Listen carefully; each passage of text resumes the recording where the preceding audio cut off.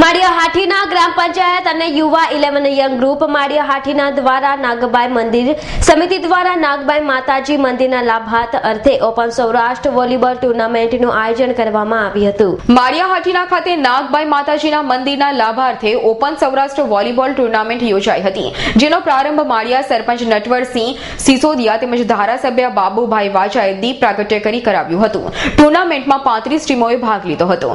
સેમીફાઇનલમાં બીએસએનએલ ઉના અને volley brothers team Rajkot આવતા ઉના અને રાજકોટ બંને ટીમો વચ્ચે ફાઇનલ જંગ ખેલાયો હતો।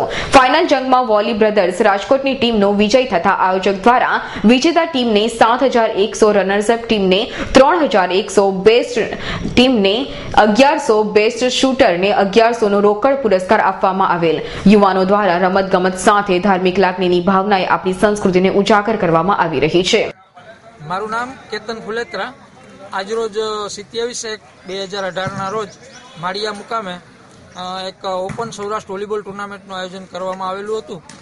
એની અંદર અત્યારે પણ એનો ફાઇનલ જંગ ચાલુ છે। એની અંદર 35 ટીમોએ ભાગ લીધેલો છે અને આ આયોજન નાગબાઈ મંદિરના જીર્ણોદ્ધારના ઉપક્રમે યોજવામાં આવેલ અને આ કાર્યક્રમનું ઉદ્ઘાટન ગામના માનનીય સરપંચશ્રી અને આપણા માનનીય ધારાસભ્ય શ્રી બાબુભાઈ વાજાના વરદ હસ્તે આ કાર્યક્રમને રમતગમતનો શરૂ કરવામાં આવેલ હતું।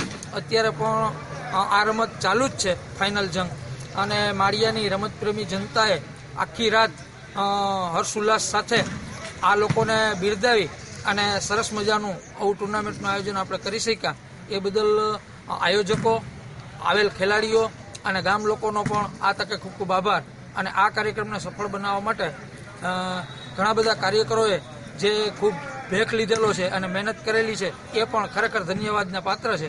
આવા કાર્યક્રમો અવારનવાર દરેક ગામની અંદર આવું આયોજન કરવામાં આવે તો વધુમાં વધુ ખેલાડીઓ ઉત્સાહ ભેર આગળ વધે અને પોતાનું નામ આગળ વધારે। અસ્તુ, જય હિન્દ। પહેલા પરિચય। ધર્મેશ દવે, એડવોકેટ ઉના, બીએસએનએલ ટીમમાંથી અમે અહીંયા માળિયા હાટીના રમવા આવ્યા છીએ।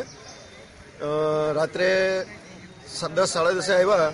જમવાની બહુ સારી વ્યવસ્થા હતી અને એ પછી પણ લાઇટિંગ અને અહીંના લોકોનો જે ઉત્સાહ હતો, જે અત્યાર સુધી એમને બધા બેઠેલા છે, એ જોઈને અમને બહુ મજા આવી।